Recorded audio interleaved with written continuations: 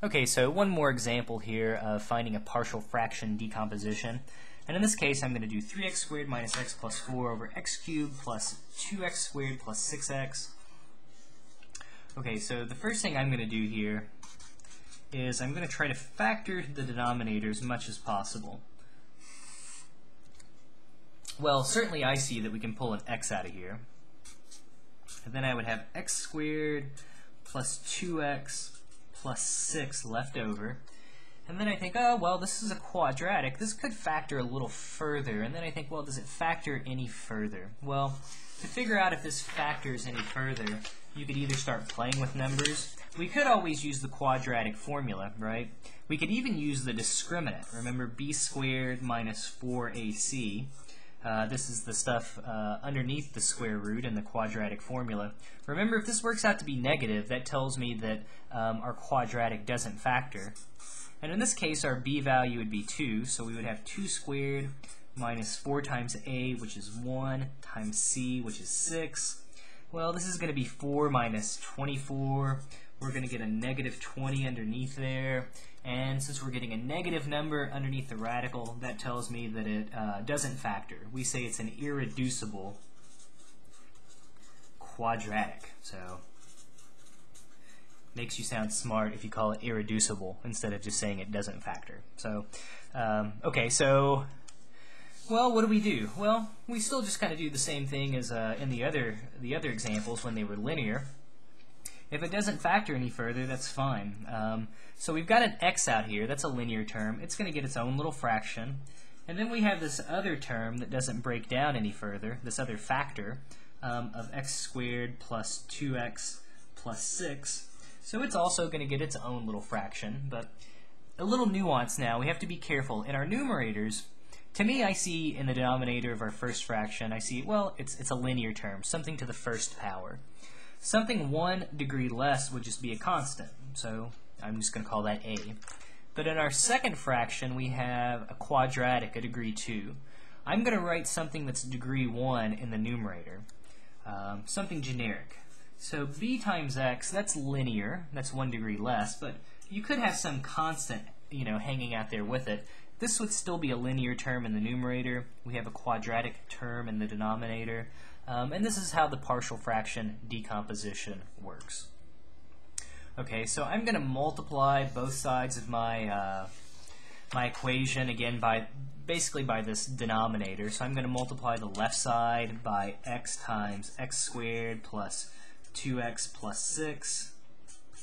So if I do that on the left side, well, they all cancel out just like in the other examples, and we're just going to be left with our 3x squared minus x plus 4.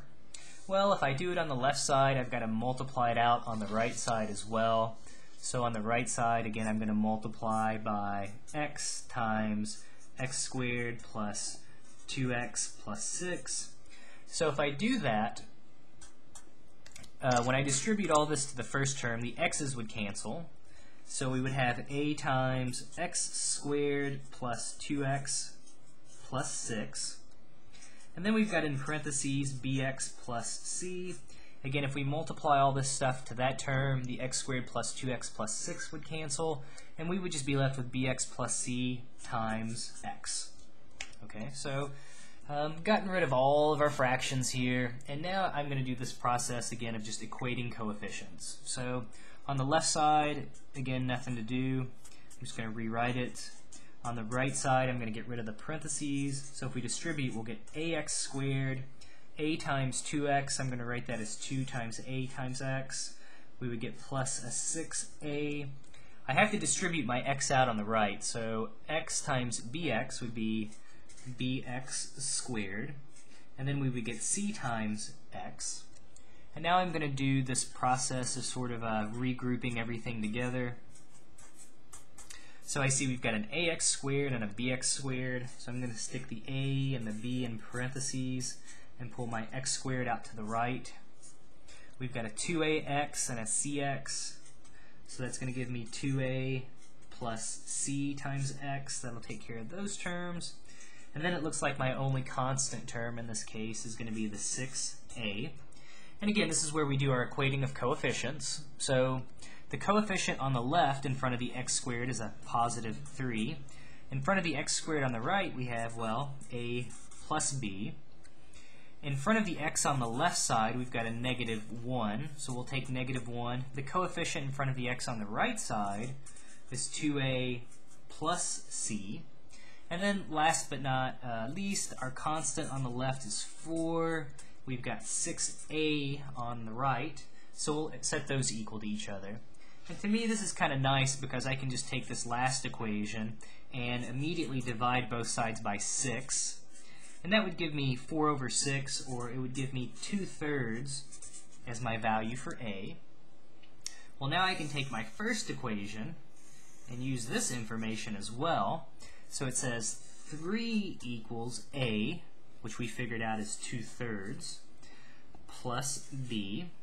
And now I can solve for b pretty easily. So I'll take 3 minus 2/3. That's going to be our value for b. Well, you could multiply top and bottom by 3. We would get 9 over 3 minus 2 over 3. 9 minus 2 would be 7 over 3. That would be our value for b. Again, we've got our a value right here. Last but not least, I'm going to take my middle equation and solve for c. So we've got negative 1 equals 2 times a, which is 2/3, plus c. So we've got negative 1 equals 4/3 plus c. I can subtract 4/3 from both sides. So this is negative 3 over 3 minus 4 over 3 would be negative 7 over 3. And now we've got our c value as well. So in conclusion, it says our partial fraction decomposition, it says we had a over x plus bx plus c over x squared plus 2x plus 6. Well, again, we figured out a, that was the very first one we found. That was 2/3, so that would go in the numerator.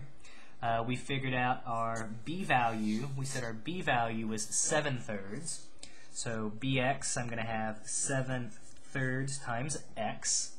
And then plus c, which is going to be negative 7/3. So I'm going to rewrite this one more time. I'm going to leave the 2/3 x like it is. The denominator, I'm going to leave that alone. X squared plus 2x plus 6. This looks a little sloppy to me. I would be kind of picky about that in a class. I'm going to write 7/3 times x. You know, make it completely clear that this x isn't in the denominator. Plus a negative 7/3, we can just write that as minus 7/3. And to me, this would now be our partial fraction decomposition of that very original expression that we started with.